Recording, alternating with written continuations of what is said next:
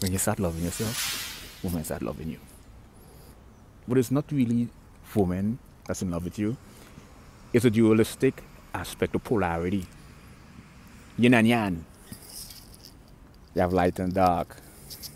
You have force and repulsion in electricity and magnetism. You have positive and negative charge in electricity.